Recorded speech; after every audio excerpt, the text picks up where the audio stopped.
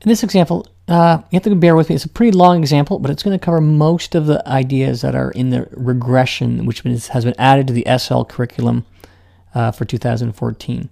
So take a moment, read this question here, get a sense of what's being asked.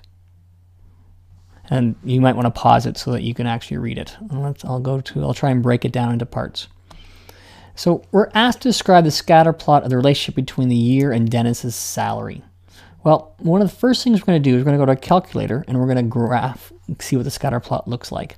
And so this particular podcast can have lots of calculator material. So first thing I'm going to do, I'm going to stat. I'm going to edit. And in my L1 and L2, I'm going to enter the year and Dennis, his salary. And I've already done that as such. And then I want to see the scatter plot. So I go second y equals, which is my stat plot. I'm going to hit enter on the first one or the second one or whichever one I want. I'm going to turn it on. And I want this particular one highlighted. And I want my X list is in L1. So this is my independent variable. And the salary is my dependent variable. And that's good. And so then, if I'm there, if I look at my graph, I'm probably not going to see much. But one of the tricks I can do is I can go zoom. If I scroll down, I believe it's zoom 9 or zoom 0 is zoom stat. What zoom stat does is it looks at all the values that are in my lists and it makes a window to fit that. So when I do that, I get this nice regression here. And so the scatter plot, I have to describe the scatter plot. Well, I have several choices. I could say it is strong, moderate, or weak correlation. And this is, I could say that is linear or nonlinear. And then I could also say that it's positive or negative. And I have to choose from each of these lists. Well, I know that I'm going to clearly say it is a strong correlation between X and Y because it's very, very straight. It is linear. And this correlation is always talking about a linear. So it's a strong linear and the slope is going positive. And so this is how I would describe it with these three words there. I need all three of them. Then it says calculate the linear regression line. Well, to do that, I'm going to go stat, and I want to calculate something, a statistic. I'm going to calculate linear regression, number 4.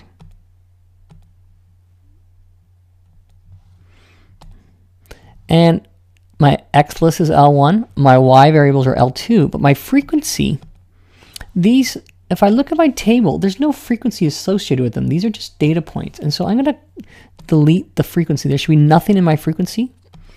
And I want to store the regression equation, which means the line of best fit. I'm going to put that into L1, which I go alpha trace Y1. And so then it'll actually put it in there, and I'm going to calculate it. And I see this is my regression equation here. It says y is equal to 871x plus 4,000. Oh, to 3 significant figures says this is going to be 4,010. This is to 3 significant figures. 3 significant figures. That's the equation I'm going to write, but my calculations, I'm going to use the actual values that I have here rounded to many, many decimal places. Okay, then it says explain the meaning of the slope. Well, the first thing I have to recognize is that this is the slope. And it's talking about years and Dennis's salary. And so to talk about the slope, this is C part, I'm going to start with the X values and say as an X is the years, as the years increase by 1 year, now I talk about the Y value, the salary on average, it doesn't work all the time like this, on average increases, it's positive, by $871. And that's how I can clearly explain the meaning of the slope in the context of this question here. It doesn't mean that every year it's 871, but on average it's 871. Okay, then C part says, or D part rather, says explain the meaning of the Y-intercept in the context of the question. Well, this is the y-intercept. Oh, I just realized I missed a 0 along the way. It should be 40,100. Be careful here. Okay, so my y-intercept is this value here. And what the y-intercept means is my initial salary. So when years are 0, year 0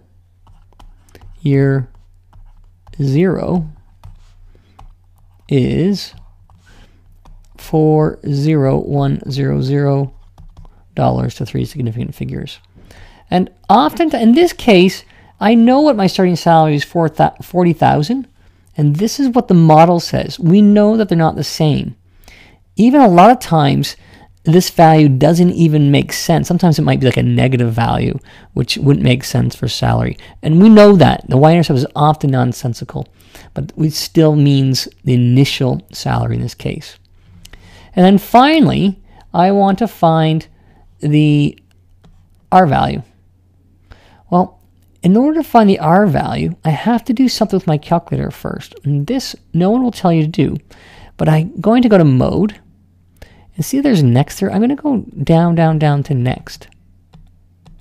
Oh.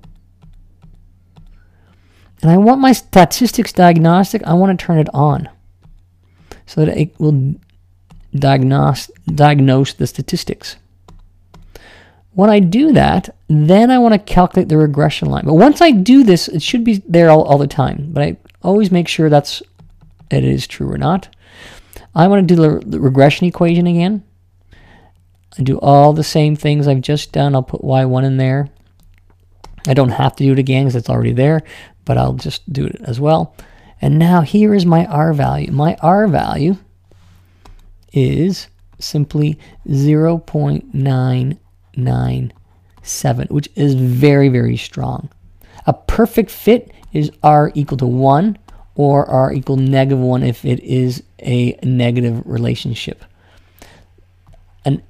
R equals 0 is the worst value you could get for R because that means there's absolutely no relationship of any kind.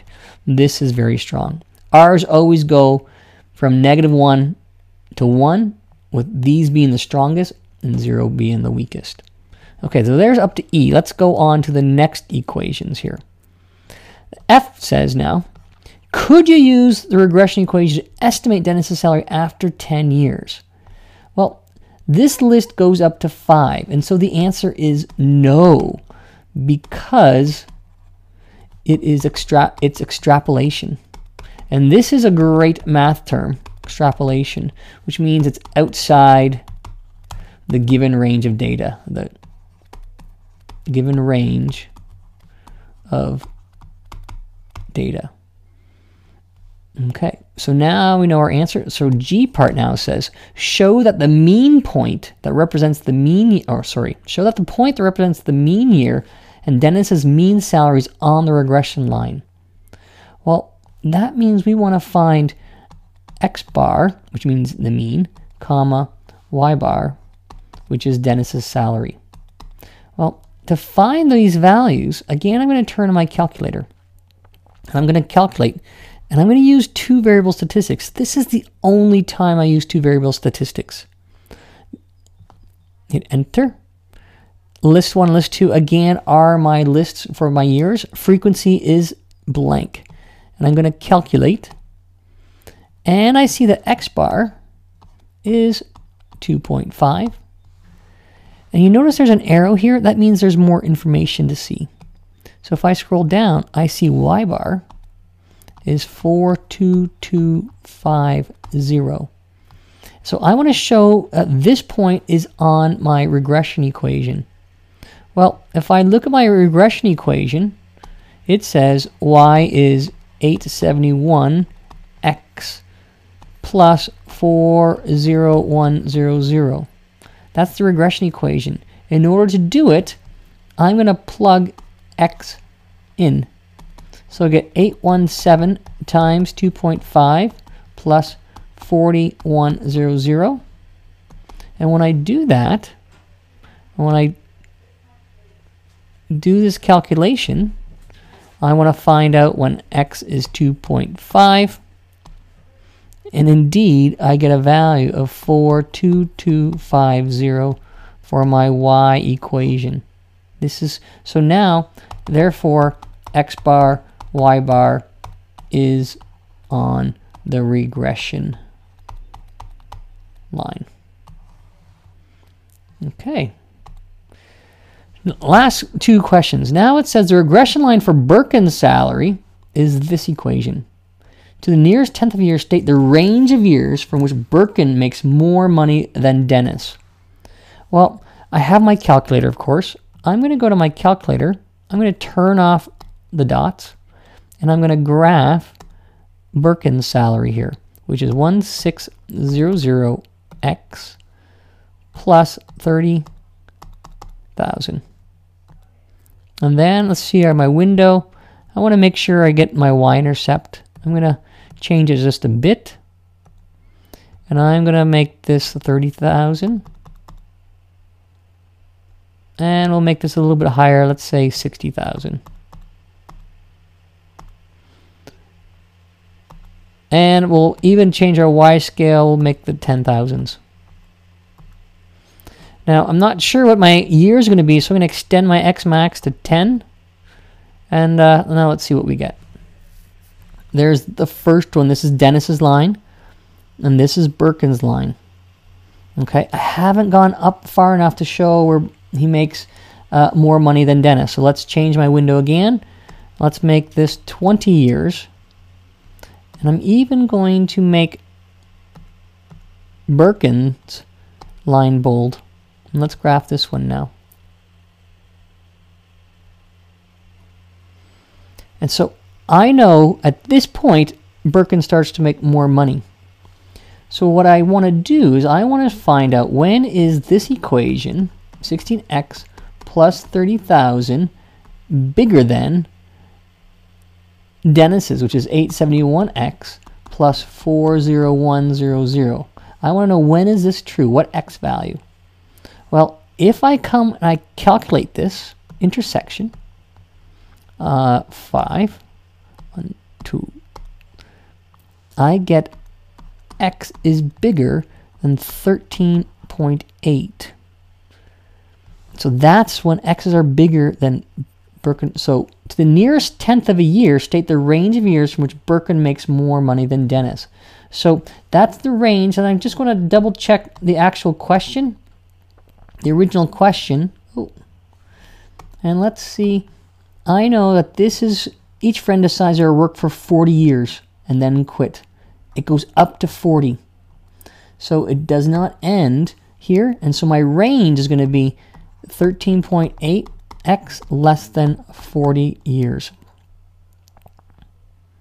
So this is the range of years for which Birkin makes more money than Dennis. Be careful of this because it seems like it's kind of tricking you to talk about the y value, but it's really talking about the x's. Finally, I part then says, based upon Birkin's model for his salary, how much money will Birkin have made over his 40 years of working? Well, based upon this model, I know his first year, he's going to make 30,000. His next year, if x is 1, he's going to make 3160 and so on. And if I look at my table here, and let's go table set, I'm going to start at, let's say, 38. And we're going to go up by 1 years, enter, and let's look at, so now, here are their salaries. Birkin's the second one. In this 40th year, this is going to go plus dot dot dot plus the 40th year, he makes 94000. And I want to know what's the salary he's going to make over these entire years. Well, each year I add on 1,600. And so this is an arithmetic series. And so now I want to find the sum of the 40 terms. My formula for arithmetic series, I have a couple of them, but here's one of them. I know it's n over 2 u1 plus un. So I'm going to say this is 40 over 2. u1 is 30,000 plus UN is 94000, which is 20. And I'm just going to do this in my calculator. So it's 20 times 30, 30,000 plus 94000 and parentheses. And so my Birkin makes, over his 40 years career, he pulls in 2480000. He makes almost 2.5 million. Or I could have done it this way. The other formula says S sub n is equal to n over 2, 2u1 plus n minus 1d, which is then S sub 40, 40 over 2. U1 is my first term, which is 30,000. N is 40, so it's 39. D is my slope of 1600. And again, when I do that, I'll get 2480000. Lots of information in these particular linear regression, and this example's covered most of the ideas, if not all of them, that I can think of for linear regression.